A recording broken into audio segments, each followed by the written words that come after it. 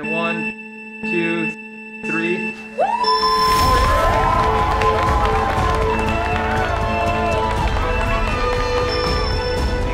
And he throws a banana and hits himself, that fool.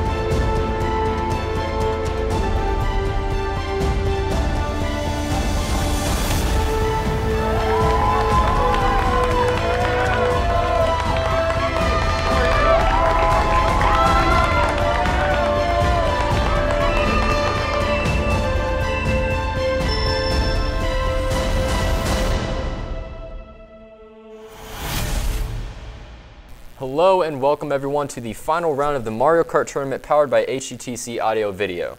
And after 15 rounds of fierce Mario Kart racing, it comes down to two racers going at it for all the mushrooms. My name is Joseph Nash and to my left is Stan Schwadek, and we will be your announcers for this sure to be action-packed race.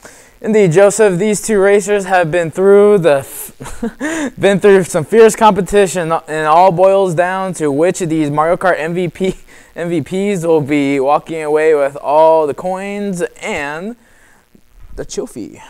I agree, so now without further ado, let's announce your finalists for this Mario Kart race. First up to the controllers, he is the man who has sliced and diced his way to the finals and put the IT in victory. He hails from the information technology class, cruising on in with his main link. Give it up for John Comerford.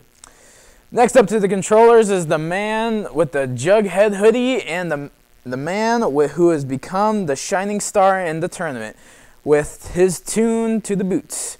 Hailing from the audio and video production class is the man, the myth, the legend, Saul Zapata. And it looks like they're about to get started. This is sure to be an action-packed race, and I can't wait to see where they will go, who will take the cake to win these amazing trophies. Let's get started.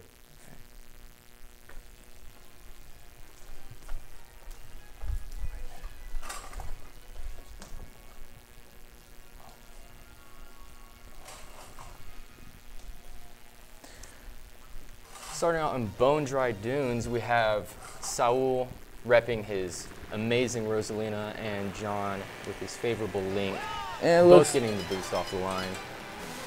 Okay, it looks like Saul has got the block, and what he's going to get, he's got the coin, and John has got a mushroom coming in first with the drift. Both of these players tend to utilize their drifting capabilities, and it ultimately works out very effectively. Especially with Saul and the bike. Every time I see the bike come on the course, I always see those very smooth drifts. So we can. Like Saul is taking first place here, barely ahead of John. John having the green shell though could give him a chance to retake that first place. Yeah, definitely. If he gets that sniping just right at the right angle, and it looks like he's got 3 of them now too, so he can possibly get 3 shots on him. And also use those as defense, but that's really mainly only if he gets ahead of Saul. Yeah. If Saul decides to use anything against him. Especially if he hits it off the wall and just manages to hit him on the side, or hell, even come up front of him. But we'll see. Going into lap 2, Saul is maintaining his first place with that green shell, using it as a defense just in case John has anything up his sleeve. Especially with John, he's just holding on to those fillers. It looks like he's going to try to use them as close as he can to when he gets to Saul. Lacking behind a little bit. Decides to get rid of all 3 of them. What do you think about that move there? He gets granted with 3 mushrooms. All right. Yeah, it's probably best for him, because if he didn't get rid of them, he would have been stuck with them the entire game. And from the looks of it right now, it's possible he won't even be able to catch up to Saul, but it's not lose all hope. 3 mushrooms. Wow. All right. If he can use those right, okay, he's using 1, 2, and just get out the dirt. He uses the 3, and looks like he's got the plant now. Lap 3 out of 3. Saul is maintaining a strong, steady first place lead here. Not looking too good for John as of now. Although it is only the first round, so there's plenty more that could be happening. Exactly. Best 2 out of 3. But what do you think about Saul with his drifting and all that? Saul, throughout every single match of the 15-plus rounds that they've each played, Saul is quite skilled on the bike. And not only that, he's also skilled with the maps that he plays on. He seems to be very familiar, knows every in and out of the map, and exactly what to do at the right moment.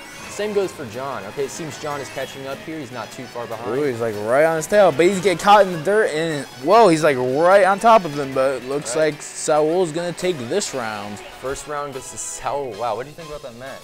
Oh, that was actually pretty close. But with Saul and Son of Drifts, and they also got caught in the dirt a couple times. So it was just that. But besides that, it was all good. I agree. And you notice throughout the entire matches, going back again, Sal using his drifts, he really knows how to work around the corners and utilize his capabilities All in right. that section. It looks like we're at Moo Moo Meadows this time, and the only problem I see with this is the cows. They're unpredictable, like extremely unpredictable, and even a shell can't attack them. So we're going to see how this works out for them. And the worst part is sometimes the cows can be right around the corner where Saul and John both like to use their Yeah, drifting. exactly. You're going to turn the corner, and then boom, right there. Right into a... Worst way to go. Okay, so it looks like we got Saul coming here in the blocks and see what he gets, and looks like he's get the banana peel. Oh, they both go down, but looks like we got John coming in first. Bumping into each other. They are neck and neck right now. Ooh, John going to the grass, slowing his roll down just a bit. Saul maintaining first place. If they can get these drifts right, because I can tell with just by the map structure and what we see right now is that there are going to be a lot of drifts they're going to deal with. The banana peel. It looks like Saul's going to use his banana peel as a defensive mechanism, like he's always done in the past. And so if John gets a good lucky shot on him, he can probably even slip him up. There it goes, and it's just a miss. All right, going into lap 2 out of 3 in the second round here. Saul keeping that first place lead, making sure not to let John get ahead of him. Oh, it looks like John. Neck and neck with that red almost shell. with Could do some serious damage. Barely missed. That banana peel saved his life in the end. I gotta say, using that banana peel, I should probably start doing that more often when I play these matches, because that's a pretty smart tactic, using it as a defense, especially when it comes to the red shells. All right, let's see what John can do with his green right here. Slow pace match. Looks like Saul is going to take first place again, going into third. Oh, Saul gets hit by the boomerang, and they both hit the blocks, and see what they get.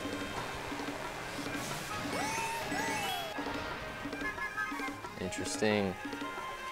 Ooh, just barely Even now, missing the the cow. drifting still around the cows is phenomenal.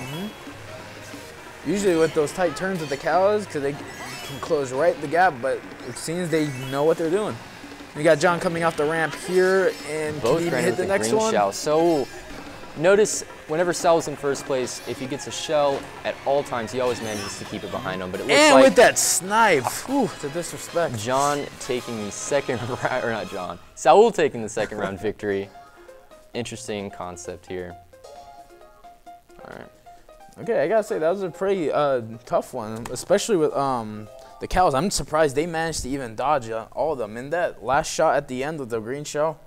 I know, would not only want that, but you notice whenever Sal's in first place, if he gets a shell or banana, he always uses it as a defense because he knows if John gets another shell, he's going to want to take one out of the lead. But going in here into the third round, Wario Stadium. Let's see what they can do. Both of them about to come off the line. 3, 2, Easily both and getting the 1. They both boost, get the alright. boost. Saul maintaining first lead right now. Looking in the box to see what they get. John landing with a red shell, using it as a snipe against Saul. Oh, John takes beautiful. first place. Okay, it looks like these are going to be a lot of bumps. If they don't hit the next round, next go around, if they don't hit any of these ramps, they could be possibly in a big mess. John again with 2 green shells. Will he play it the way Saul does and use it as a defense or not? Oh, John Looks like gets he's a going to snipe him out again. He missed the first one there, but he got the second one. It's all good. It's all Okay, good. now let's see if John can use this green shell as a defensive mechanism just like Saul, but we'll see. Interesting. Saul keeping the shell in the back. Going into lap 2. Looks like none of them are gonna, like, they're going to keep at it with the double shell. Oh, wait for it. Oh, right against the wall. Saul takes first place again. Oh, missing just a few, and another right start in by the mud John. too, and John getting the double block, so let's see what he's getting. Looks like he's got the coin and the banana peel. Is he going to use it as defense or offense? Let's see what we Saul acting like he doesn't know what the map is. Jumping all off out of the map. This could be costly. This is different for Saul. This is the first for me to see. Saul is not used to being in second place for very long. Again, running into the wall, slowing himself down. I'm telling you, those ramps can really give you an advantage, or they can just completely mess up your day. Right outside the map. And we're on the final lap, and John hitting the block and see what he's get. It's most likely going to be something small, just a coin. Yep. But he's still coming in first, especially a good ahead of long Saul. Saul using the mushroom. Let's see if we can push him back up into the lead. Hitting all 2 boosts here, giving him a great advantage, maintaining that first place lead. Interesting, runs into the barrier. This could be a chance for Saul to catch up. Oh, he's like And right on his there tail. it is, And Saul. John hitting the fireball. All right. Okay, now these ramps over here are almost messed up Saul just a little bit, just with the wall and the Seems to be angling and all throwing that, so. John off a bit too. With Saul taking the victory in the 3rd round. I gotta say, that was an extremely close one. I gotta say, those are a bunch of good matches, especially a bunch of close ones for John. But it was just some of those minor bumps and minor like areas where he was just stopped, and which could have cost in the game, which it did. But it still was a very tight match near the ending of the third matches of every single one. Exactly. And at this point, we'd like to call over our first place winner, which is Saul Zapata. We should probably bring over the trophies. Okay. All right.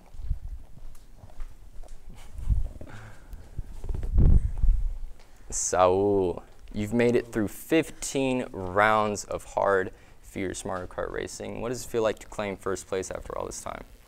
Honestly, it feels very shocking because you know, I never thought I would come this far. Right. It's just very, very new to me, and I'm really excited for it. Were there any moments during any of the matches where you felt a little bit concerned maybe John was gonna come back on you? Probably in Wario Stadium. I had some minor accidents during the race, but I actually thought that John was actually going to beat me in that racetrack, and I managed to pull through. Yeah, you had a couple of close ones there, especially with that snipe at the Moo Moo map. Meadows. Yeah, right at the end. That's the name of the track. Yeah, well, Moo Moo's Meadows, sorry. But right when you sniped in at the back, I gotta say that was probably one of the best snipes that I've seen, especially coming from behind, and especially at the end. Ooh, the disrespect. Ooh. Yeah. I wish that was me. But congratulations with winning the tournament. Thank you. And here is the first place trophy. Oh, All right. sweet. Yes, and we thank you very much for participating in this tournament, and we're happy that you could play, and very excited for you to have claimed first place, and we appreciate you for coming out. Thanks for having me Definitely, here. we hope to And, see you next year. And special shout out to the Basel Band of Gold for Oh, yeah. supporting me. All right. They always been there. All right. Of course, thank you. All right, and now we'd like to introduce our second place winner, which is John Comerford, and get his thoughts on the game and what he thinks about it. All right, John. So, what were your thoughts throughout the entire competition, making it this far?